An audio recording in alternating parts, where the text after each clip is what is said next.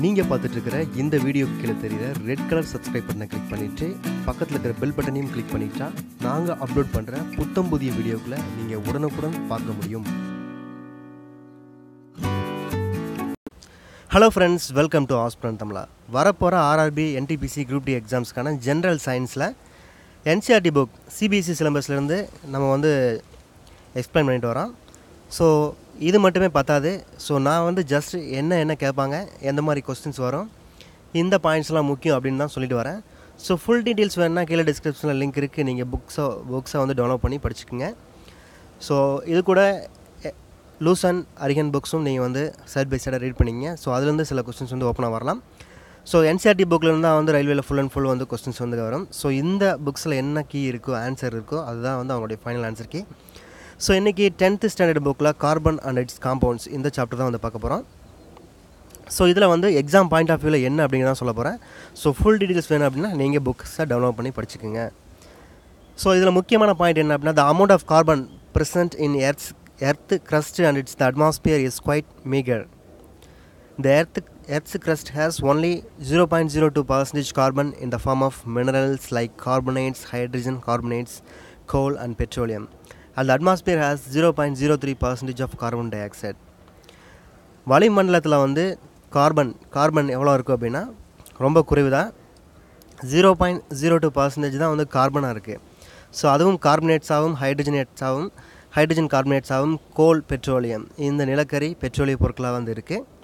ஆனால் carbon di oxide வளிமண்டலத்தில் 0.03% இருக்குது. 0.03% இருக்குது. ஓகே, மொத்த காற்றளவில் இவ்வளோ பர்சன்டேஜ் இருக்குது அப்படின்னு சொல்லியிருக்காங்க. இந்த ரெண்டு விஷயமே எக்ஸாம் பாயிண்ட் ஆஃப் வியூவில் ரொம்ப ரொம்ப முக்கியம். அடிக்கடி எக்ஸாம்ஸில் கேட்ட விஷயமும் கூட. SSC எக்ஸாம்ஸ்லையும் கேட்டிருக்காங்க, ரயில்வே எக்ஸாம்ஸ்லையும் லாஸ்ட் இயர்லாம் கேட்டிருக்காங்க. லாஸ்ட் இயர் நடந்த group D exams, ALP எக்ஸாமோட previous questions நீங்கள் வெப்சைட்டில் டவுன்லோட் பண்ணி பார்த்தீங்கன்னா இந்த கொஸ்டின்ஸ்லாம் ரிப்பீட்டடாக கேட்டிருப்பாங்க. ஸோ ரொம்ப ஒரு முக்கியமான இந்த ரெண்டு பாயிண்ட்டும் ரொம்ப ரொம்ப முக்கியம். இந்த NCERTயில் 10th ஸ்டாண்டர்டில் சாப்டர் 4 ஓப்பனாக இந்த கொஸ்டின்ஸ் கேட்டிருக்காங்க. ஸோ அடுத்த ஒரு முக்கியமான இது என்ன அப்படின்னா, பாண்டிங் இன் கார்பன், த கோவேலன்ட் பாண்ட். இந்த பாண்டிங் இதோட ப்ராப்பர்ட்டிஸ் என்ன அப்படின்னு பார்க்க போகிறோம். High melting point, boiling points, conductor of electricity, இந்த விஷயங்களை பற்றி தான் பார்க்க போகிறோம். ஸோ மோல்டன் ஸ்டேட் அப்படின்னு நம்ம முன்னாடி ஒரு சாப்டரில் சொல்லியிருக்காங்க. ஸோ அதையும் அடுத்து பார்ப்போம். ஸோ இதோட கெமிக்கல் ஃபிசிக்கல் ப்ராப்பர்ட்டிஸ் என்ன இருக்கும், ஸோ எந்த மாதிரி பாண்ட்ஸ் க்ரியேட் பண்ணுது கார்பன், அதை பற்றி இந்த சாப்டரில் நம்ம பார்க்க போகிறோம். Most of carbon compounds R poor conductor of electricity. இந்த பாயிண்ட் ரொம்ப முக்கியம். எக்ஸாம்ஸில் அடிக்கடி கேட்கக்கூடிய ஒரு முக்கியமான words. Most of carbon compounds R poor conductor of electricity. அதிகப்படியான கார்பன் தனிமங்கள், சேர்மங்கள்லாம் பார்த்திங்கன்னா புவர் கண்டக்டர் ஆஃப் எலக்ட்ரிசிட்டி. எலக்ட்ரிசிட்டியை மின்னூட்டத்தை மிக குறைவாக கடத்தக்கூடிய ஒரு கடத்திகளாக தான் இருக்குது. ஸோ அது ஒரு நல்ல கடத்திகள் இருக்கிறதில்ல, எக்ஸப்ட் கிராஃபைட். ஸோ அதை பின்னாடி பார்ப்போம். ஸோ இன்னும் இதில் the forces of attraction between the molecules are not very strong since these compounds are largely non-conduct of electricity. ஏன் non-conduct of electricity, மின்னூட்டத்தை ஏன் நல்லா கடத்தாது அப்படின்னா அதுக்கான காரணம் இதுதான். forces of attraction between the molecules are not very strong. உள்ள அந்த மாலிகுல்ஸ்க்கு அந்த ஃபோர்ஸஸ் பாண்டு ரொம்ப ஸ்ட்ராங்காக இல்லை. அதனால் புவர் எலக்ட்ரிசிட்டி கண்டக்டிங் அந்த ப்ராப்பர்ட்டிஸ் இருக்குது அப்படின்னு சொல்லியிருக்காங்க. ஸோ இதில் முக்கியமான விஷயம் நமக்கு ஆல்ரெடி தெரியும். கார்பனோட அட்டாமிக் நம்பர் ஆஃப் கார்பன் 6 அப்படிங்கிறது நமக்கு தெரியும். ஓகே, 6 தான் கார்பன் அட்டாமிக் நம்பர். ஸோ அதை பேஸ் பண்ணி அதோட டெண்டன்சியோட ப்ராப்பர்ட்டிஸ் சொல்லியிருக்காங்க. ஸோ பொதுவாகவே 4 அந்த எலக்ட்ரான்ஸ் வேலன்ஸ் எலக்ட்ரான்ஸோடு தான் கார்பன் இருக்குன்னு சொல்லியிருக்காங்க. இந்த கொஸ்டின்ஸும் கேட்கலாம். மீதி இருக்கிற எலக்ட்ரானை அது ஒரு நோபல் கேஸ்கிட்டருந்து அது வாங்கிக்கும். ஸோ அந்த பாண்ட் அப்படின்னு கான்ஃபிகரேஷன், எலக்ட்ரானிக் கான்ஃபிகரேஷன் வரும்போது ஸோ மீதி இருக்கிறது அந்த நோபல் கேஸ், அந்த முக்கியமான நோபல் கேஸ் இருக்கு இல்லையா, ஹைட்ரஜன், ஹீலியம், இந்த மாதிரி இடத்துலேருந்து அது வாங்கிக்கும் அப்படின்னு சொல்லியிருக்காங்க. ஸோ அதை பற்றி தான் சொல்லியிருக்காங்க பாண்ட்ஸுன்ட்டு. ஸோ மேலே ஒரு டேபிள் கொடுத்துருக்காங்க. இந்த டேபிள்லேருந்து கொஸ்டின் வரலாம். Acetic acid, chloroform, ethanol, methane சொல்லியிருக்காங்களா, இதெல்லாமே கார்பன் காம்பவுண்ட்ஸ் தான். ஸோ இந்த கார்பன் காம்பவுண்ட்ஸ்லாம் பார்த்திங்கன்னா ஹைட்ரோ கார்பன்ஸ். ஓகேவா, CH3, CH2OH hydro carbon. So இதுவும் ஹைட்ரோ கார்பன் தான். ஸோ எல்லாமே ஹைட்ரோ கார்பனோட தனிமங்களாக தான் இருக்குது. இதோட முக்கியமான பாயிண்ட்ஸ் கொடுத்துருக்காங்க. மெல்ட்டிங் பாயிண்ட், பாயிலிங் பாயிண்ட் கொடுத்துருக்காங்க. ஸோ இந்த டேபிளில் முக்கியமானது பார்த்தீங்கன்னா மீத்தேனோட மெல்ட்டிங் பாயிண்ட், பாயிலிங் பாயிண்ட் இந்த டேபிள் வந்து ஓப்பனாக கேட்குறக்கான சான்ஸ் இருக்குது. ஸோ அது ஒரு கேஸ் ஸ்டடி மாதிரி கொடுத்து கேட்குறக்கான வாய்ப்புகள் வந்து அதிகமாக இருக்குது. ஸோ இந்த என்சிஆர்டி புக்கில் என்ன டேபிள்லாம் கொடுத்துருக்காங்களோ அதுலேருந்து கொஸ்டின்ஸ் வந்து ஓப்பனாக வரக்கான சான்சஸும் அதிகமாக இருக்குது. ஸோ அந்த அடுத்து வந்து பாண்ட்ஸ் எந்த மாதிரி இருக்குன்னு சொல்லியிருக்காங்க. Single bonds between 2 hydrogen atoms. So இதில் வந்து ரொம்ப வந்து அதிகமாக நீங்கள் வந்து படிக்க வேண்டிய அவசியம் இல்லை, ரொம்ப டீப்பாக படிக்க வேண்டிய அவசியம் இல்லை. ஸோ இந்த சிங்கிள் பாண்டுக்கு ஒரு எடுத்துக்காட்டு என்ன அப்படின்னா ஹைட்ரஜன் பாண்டுன்னு சொல்லிடுங்க.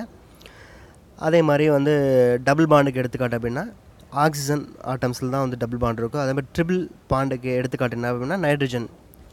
இந்த மாதிரி 3 விஷயங்களை வந்து முக்கியமான விஷயங்களை மட்டும் நீங்கள் தெரிஞ்சுக்கிட்டா போதும். ஸோ ரொம்ப டீப்பாக படிக்கணும் அப்படின்னா நீங்கள் வந்து டீப்பாக இந்த புக்ஸை வந்து டெவலப் பண்ணி படிச்சுக்கோங்க. அடுத்து ரொம்ப ஒரு முக்கியமான விஷயம், எக்ஸாமில் அடிக்கடி கேட்ட ஒரு கொஸ்டின்ஸ் என்ன அப்படின்னா அலோட்ரோப்ஸ் ஆஃப் கார்பன். ரொம்ப முக்கியம், அடிக்கடி கேட்டிருக்காங்க. The element carbon occurs in different forms in nature with widely varying physical properties. Both diamond and graphite are formed by a carbon. Okay, carbon atoms. The difference lies on the manner in which the carbon atoms are bonded to one another. In diamond, so அதாவது என்ன அப்படின்னா இந்த diamond அப்படிங்கிறது இந்த டைமண்டும் கிராஃபைட்டும் வந்துட்டு இதுதான் வந்து allotropes of carbon. Okay, மொத்தம் 3 இருக்குது. அது புதுசாக ஒன்று கண்டுபிடிச்சிருக்காங்க, அதையும் கடைசியாக சொல்லுவாங்க. ஸோ இந்த அலோட்ரோப்ஸ் ரெண்டுமே வந்து கொஞ்சம் ப்ராப்பர்ட்டிஸ் டிஃப்ரெண்ட்டாக இருக்கும். என்னென்னா ஃபிசிக்கல் ப்ராப்பர்ட்டிஸ் தான் டிஃப்ரெண்ட்டாக இருக்கும், கெமிக்கல் ப்ராப்பர்ட்டிஸ் சேம் தான். ஓகே, அதாவது கண்ணில் பார்க்கும்போது டைமண்ட் வந்து ஒயிட்டாகவும் கிராஃபைட் வந்து கருப்பாகவும் இருக்கும். அது வந்து நமக்கு தெரிஞ்ச விஷயம் தான். So in diamond each carbon atoms is bonded to 4 other carbon atoms farming rigid 3-dimensional structure. Okay, so டைமண்டில் வந்து 4 atoms, 4 bonded 4 other carbon atoms farming 4 bond to 4 other carbon atoms. ஓகேவா, அந்த முக்கியமான விஷயம். அதே மாதிரி கிராஃபைட்டில் வந்து 3 அதர் கார்பன் ஆட்டம்ஸ். இந்த 2 விஷயங்கள் வந்து டிஃப்ரென்ஸ் வருது. இதை வந்து கேட்கறக்கான சான்சஸ் இருக்குது. டைமண்டுக்கும் கிராஃபைட்டுக்கும் எத்தனை விதமான கார்பன் ஆட்டம்ஸ் வந்து அந்த பாண்ட்ஸ் வந்து கிரியேட் பண்ணிச்சு அப்படின்னு கேட்கறக்கான சான்ஸ் அதிகமாக இருக்குது.